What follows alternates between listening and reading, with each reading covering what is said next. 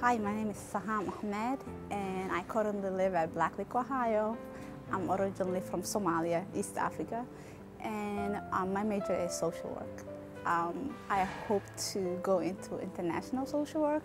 When I came to the country, I always had people assisting us, as far as applying for different resources, or welcoming us to the country, or applying for school enrollments and all that stuff. So I always thought, that's interesting. That what do they do? But then eventually I found out that was a social worker, or case manager, that was helping us to enroll into places we didn't know anything when we got here. Even though I had my sibling who was here before us, so social work kind of came about because of all the help that my family received. So I see a lot of immigrants who came to the country and they did big stuff.